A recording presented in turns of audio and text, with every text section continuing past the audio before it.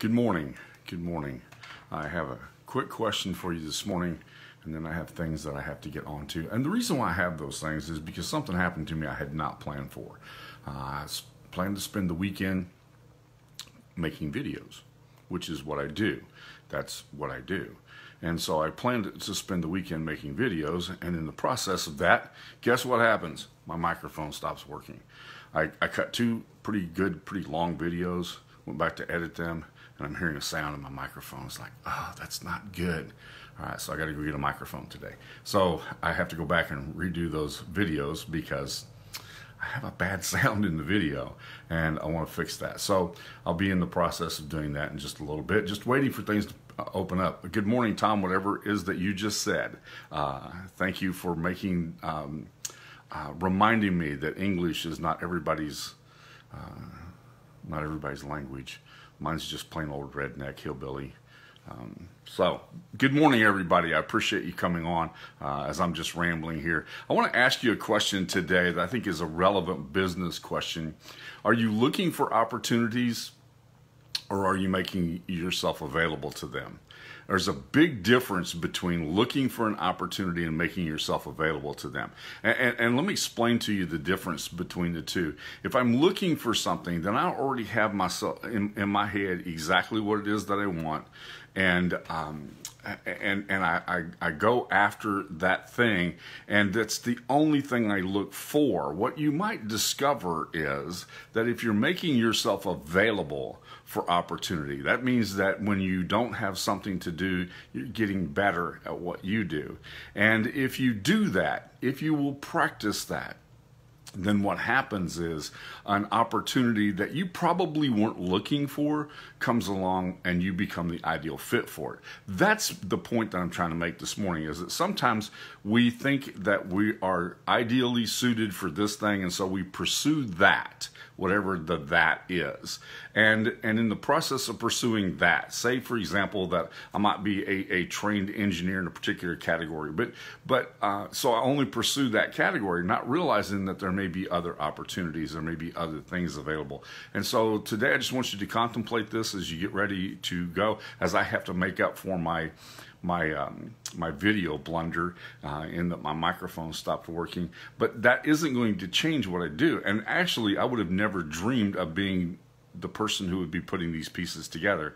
But because of the fact that I kept working at this, I got that opportunity. And so my question to you today is, are you pursuing opportunity, or are you making yourself available to them? There's a big difference between the two. One is, I know exactly what I want, and I'm going to pursue only that thing, and I'm only going to apply for those jobs, or I'm only going to look at that thing. And the other one says, I'm just going to be the best me I can be, and I'm going to keep myself open to the opportunity that being the best me might present, because oftentimes that being the best me that I can be will present me with some opportunities I hadn't really ever considered before.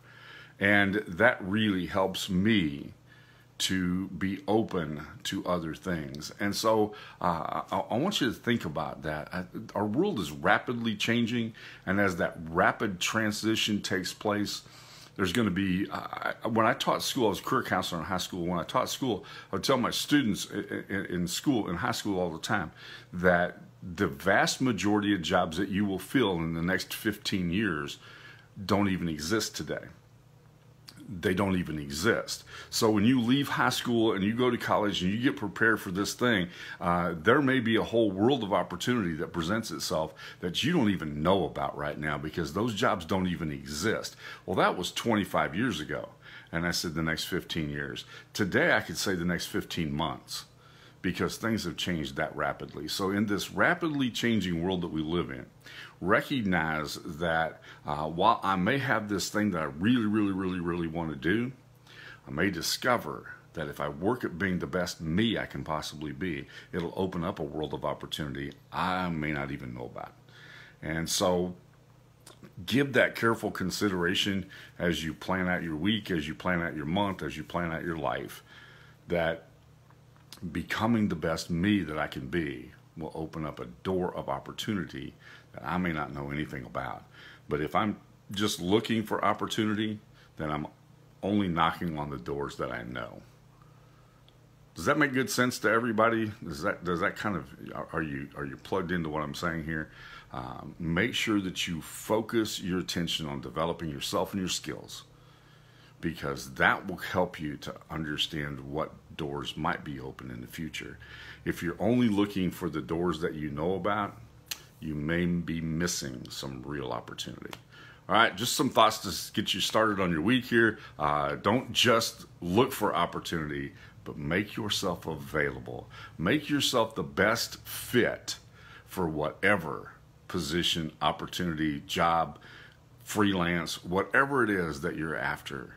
And you may discover that the best things were the things that you didn't know about at all. Thank you for joining me today. I look forward to talking to you I'm going to try to talk the rest of the week. I don't know. Kind of a busy week, and I got a little bit of catch up to do. So I love you. Thank you for joining me today.